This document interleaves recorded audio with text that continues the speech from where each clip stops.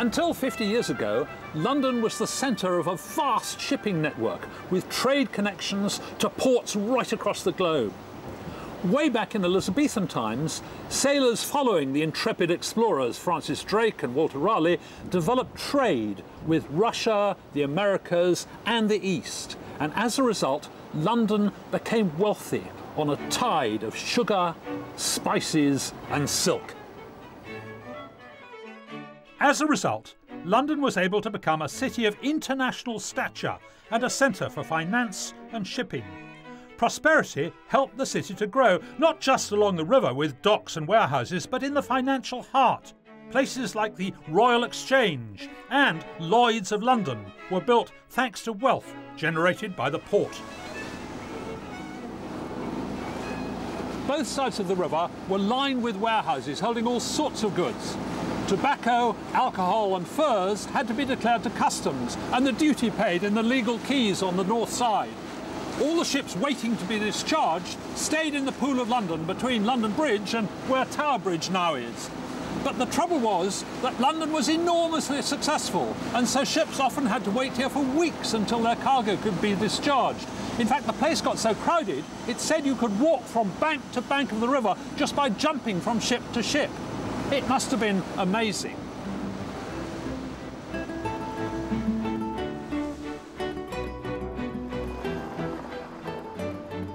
This area may look respectable and law-abiding now, but in its day, Wapping and Ratcliffe were at the heart of a rather seedy sailor town. You can get a feel for what things would have been like down at the museum in Docklands. The streets were probably a bit like this one. Dark, narrow, twisting, smelly, lined with pubs and brothels and the sort of shops that sell things that sailors want. Food, for example, and chandlers with ropes, that sort of stuff. And of course they were full of thieves and vagabonds and people ready to prey on drunken and unsuspecting sailors. In fact, I think maybe I better scarper before I get my wallet nicked.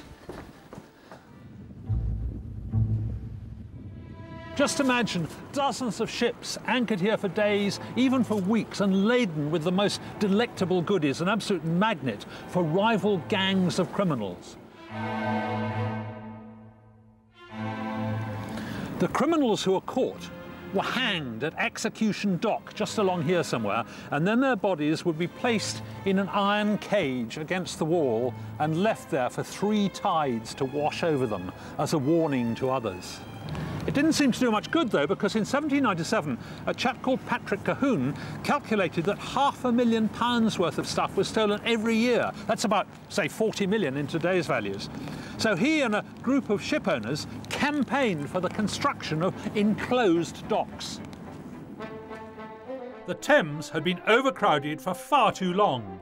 Enclosed docks had been needed in London for around 100 years, but the various companies of porters, lightermen and watermen who carried cargoes off vessels had always blocked any proposals for enclosed docks in order to protect their livelihoods. Rival ports like Liverpool, that had already modernised, were way ahead of London. This is West India Dock, completed in 1802 on the open fields of the Isle of Dogs. And when it was finished, this huge warehouse was the largest brick building in the world. On this side is the Northern Import Dock. The ships would come in here to discharge their cargo. And when they'd done that, they went through to the Southern Export Dock over there to load up again for their next trip. The huge advance was that they didn't have to go and wait weeks and weeks in town to be checked by customs and excise. All the checks could be done here on the spot, which speeded up the whole process enormously until it wasn't long before they could get through 500 ships in the year. The dock was open solely for the trade of the West India Merchants Company, who had cannily won a 21-year monopoly on catering to all ships carrying cargoes from the West Indies. The warehouses were soon full of sugar, rum, tobacco and coffee.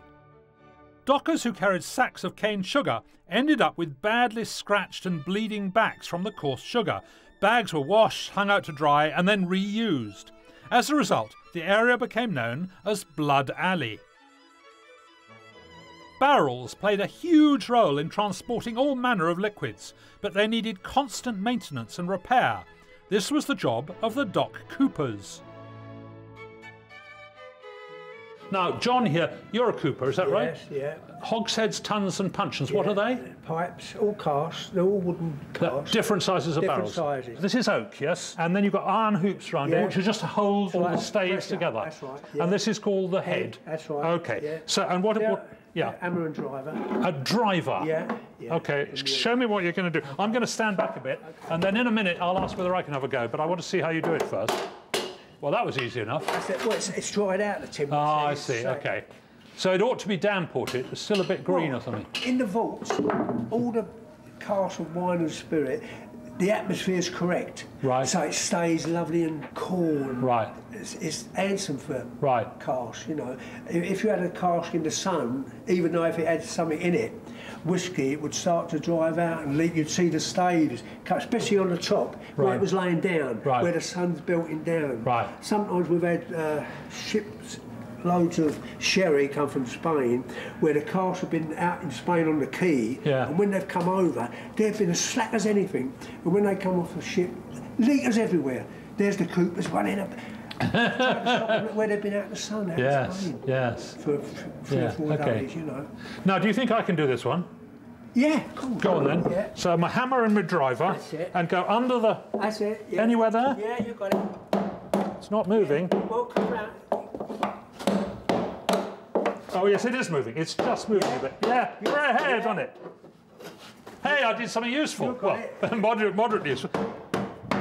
So you're actually pushing the staves out a bit. That's right, to get the head out the groove. Right. So now this would all fall apart if we hadn't got any hoops on. That's right, yeah. The wood of this barrel has dried out and the staves have become quite slack. It needs maintenance, so John is tightening up the iron bands before fixing them back into place. Now, how do you show the customs man what's in it? We have to knock the bung out. How? Hang on a sec, it's jammed in there. We use a wooden flogger. A wooden flogger? Yeah. I'm standing well back. Yeah. You've got to be very careful, because if you hit it a bit too hard, the stave could crack. But... Hey, that's amazing. And you just wallop it and it pushes the bung out. The customs men would take a sample of the liquid to verify what it was, and also used special gauging instruments to measure the dimensions of the barrel. Afterwards, the barrels would be resealed. A piece of sackcloth was placed over the hole before the bung was replaced to give a nice tight fit. Did you ever have a taste of the contents? You mean the liquid? Yeah. Well, can I say this? Liquid was one thing in the Port of London was flowing. That's the perks of the job, isn't it? I don't need to say no more, need I? You don't need to say any more indeed. Do I? Thank you very much. Thanks. Cheers. Just like today, customs officers were sharp on scrutinising everything that came through the port, and they had all manner of devices for doing so. When somebody imported loose cargo in sacks like this, the customs officers would want to make sure there wasn't any contraband hidden there, say a box of tobacco or a bottle of brandy or something like that. So he would produce his rummage stick and he would go... No, sorry, no brandy in there. Soon, other companies started to get in on the act and built their own docks, complete with hard bargain-for monopolies. Wine and brandy came into the London docks in Wapping. Timber from Scandinavia and the Baltic was unloaded at the Surrey commercial docks near Rotherhithe, while the East India docks in Blackwall catered for the trade in tea, spices and silks.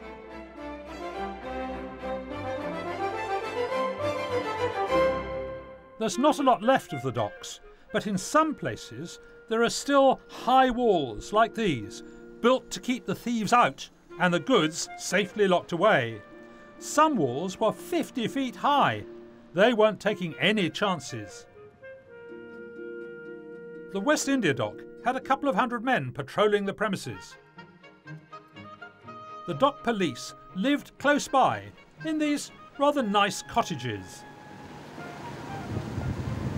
The men were pretty well armed. They had truncheons, they had cutlasses like this, and they had blunderbusses, so they could tackle practically anyone. Hey, hey, you, come back here. Docks and warehouses were built all along both banks of the river, and there was fierce competition between the different companies. In order to get trade, they had to keep their prices down, and one result of that was that the dockers were very badly paid. It was nearly always casual work, and they had to work outside in every sort of weather. In fact, life as a docker must have been pretty tough.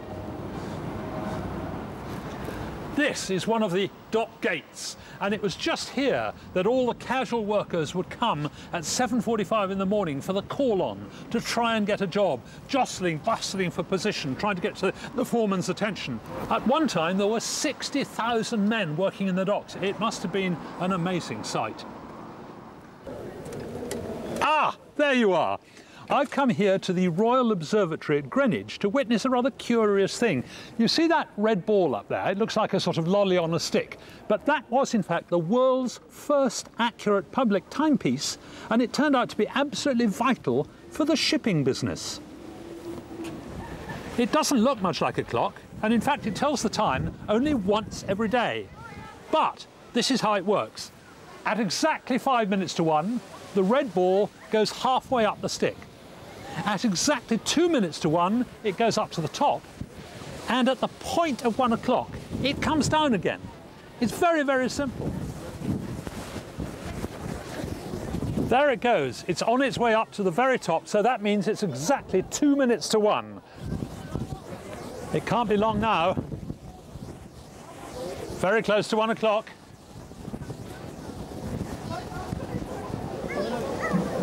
There it goes. It's exactly 1 o'clock. Right, my watch is a minute and a half fast. Exactly 1 o'clock, the ball comes tumbling down. Isn't that a wonderful time signal? What was the point of the red ball? Well, you have to imagine the Pool of London, just upriver there, absolutely packed with sailing ships at anchor, waiting to sail out into the seven seas. But they don't know exactly what time it is.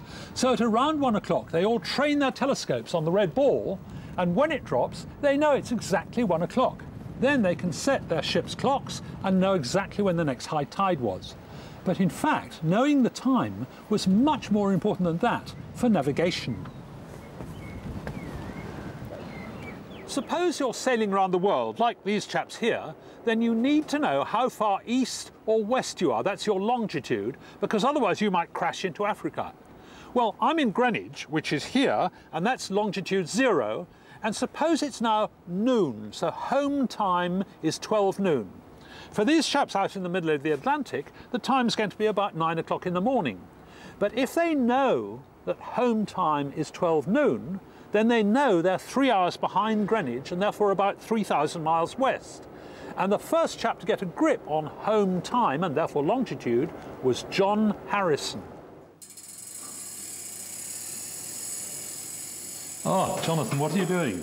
Hi, I'm just winding one of the Harrison timekeepers. So this is H3? This one is H3, yes. One of this series of remarkable timekeepers by John Harrison, which, of course, ultimately solved the longitude problem. And this was what, 1750?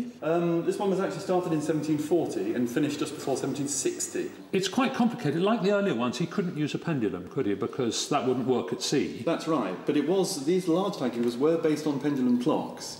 Harrison obviously had to decide, first of all, where he would start with his marine timekeepers. And he looked first at clocks and watches and decided which way to go.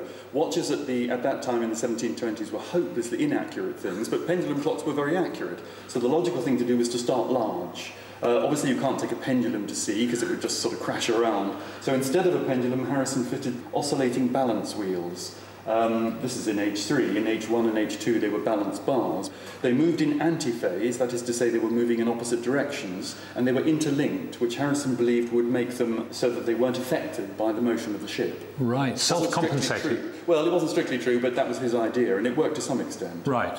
Were any of these tested at sea? Number 1 was tested at sea. It was sent on an unofficial trial to Lisbon in Portugal, and on the way back it did rather well, and it actually got the ship out of trouble because they thought they were further away from the land than they were, and Harrison said, no, H1 tells me we're actually in a dangerous position, and the master was highly impressed by this. So right from the beginning it began to prove its usefulness.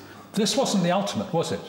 Absolutely, because of course although it was 19 years, this was not what sold it, it was H4 that did the business. This is H4, this is the ultimate, yes? This is Harrison's 4th timekeeper, yes. We call it the Mona Lisa of watches. It's not only the first practical marine chronometer, this was the first of all precision watches. So did this watch actually save lives? What it led to certainly did, because this was the precursor of the modern marine chronometer, which went on to save thousands of lives and millions of tons of valuable cargo, certainly. So this must be, well, the most important watch ever made. I think it certainly counts for that, absolutely. Harrison's invention was a hugely important breakthrough for navigation. The danger of running aground was reduced, but life at sea was still a dangerous business. It's hard to imagine, but a couple of hundred years ago, the whole river here would have been heaving with ships. And of course, every now and then people fell off and drowned. And so they needed lifeboats. Now, the chap who really knows about lifeboats is Simon Stevens here, who's curator of the Ship Model and Boat Collection at the National Maritime Museum. OK, so you know everything. Well, when did they start thinking about lifeboats? Well, the idea came about in the late 18th century because there was a huge loss of life off of the coasts around the UK within spitting distance of the land, and people on the land were getting so frustrated that they couldn't rescue these poor souls, so they got together to form life-saving communities or societies for which they needed life-saving or lifeboats to do their work. Right. Who actually invented the lifeboat? The idea of making a boat sufficiently buoyant to be able to save life had been around since about 1785. For instance, there was a chap called Lionel Luking, who was a London coach builder by trade at Longacre. He actually added buoyancy cases to a boat to make it unemergible, as he called it. Now, Simon, I brought along my own lifeboat here. Yeah. Tell me about the important features of it. Right. The most important features of the lifeboat at this date are these end air cases, bow and stern. These have got to be sealed units so that the air can't rush out, and they're full of buoyant materials such as cork. Okay. Now, the whole idea of these end cases is that when the boat is upset, it raises the boat and makes it unstable in the water. Ah. Now, you'll notice here also that there's some heavy metal objects inside ballast the hull. Ballast, exactly. And this would have been on the outside or the underside of the keel, so that when the boat was upturned... So if it goes up that way... it would make it completely unstable. Then it's going to be very unstable, and it'll swing back again. And it should swing back. So it should be self-righting. Do you predict, when I put this in the water, is it going to float? It looks to me like it will float, certainly. This is a tense moment. 1, 2, 3... Ah! It's floating. It's floating. Now, every time a lifeboat was built, they had to do these tests. The RLNI insisted that buoyancy tests were done so that the boat floated. On every boat? On every boat, and that they were self-righted as well. That was self-righting principle. Where did they do the tests? They did them on the Thames. Right here in the river? On the yards that built them, absolutely. Oh, wonderful. Yeah. OK, so now you're saying if I turn it over, it's going to turn itself up the right way up again? In theory, it should do, yes. OK, so now I'm going to turn her right over. Now, she's now resting on those air cases, which is lifting the whole of the hull up. Right. And the ballast is high, making the whole of the hull unstable. So you reckon she'll turn herself the right way up? Well, yes, I think it will. There you go. Ah, look at that. That is... bingo. That's very impressive. I'm just going to do that again to prove there was no trick, nothing up my sleeve. I'm going to turn it the wrong way up. OK, 1, 2, 3, go. There we are. That's very impressive. So it's the combination then of the high up air tanks here and the heavy ballast on the underside of the keel down below. So when it's overturned, it's completely unstable.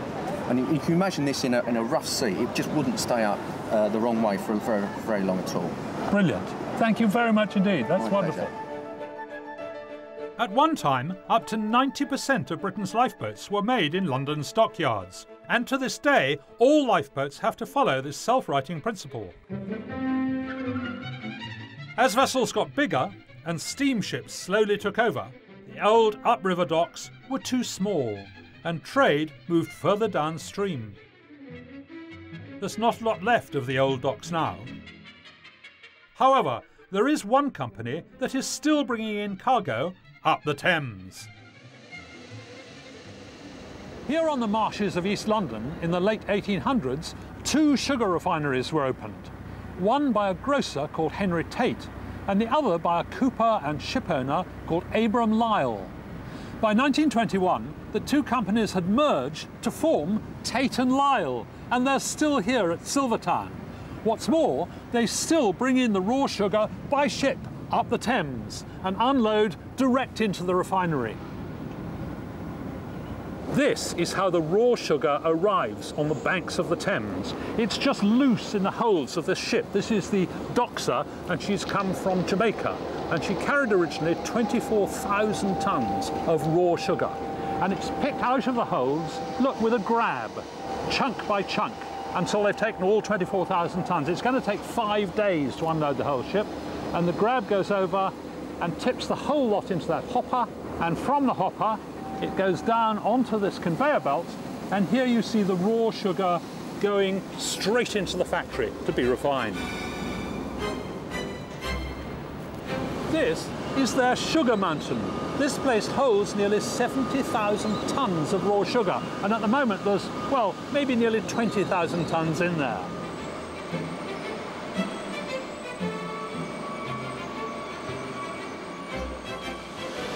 Henry Tate made a pile of money out of sugar, and he used it to found a National Gallery of British Art, which was actually his own contemporary collection. He put it in a new building on the site of an old prison on Millbank, and it's now called the Tate Gallery.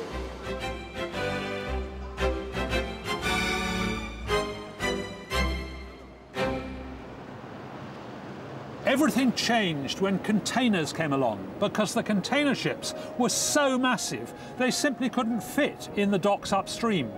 So the whole port effectively moved downstream to Tilbury and Gravesend. Meanwhile, old warehouses have been revamped and turned into posh apartments. The docks have become marinas, and Canary Wharf, which is where we used to unload fruit and veg from the Canary Islands, is now nothing to do with that anymore. It's become the home of high finance and banks.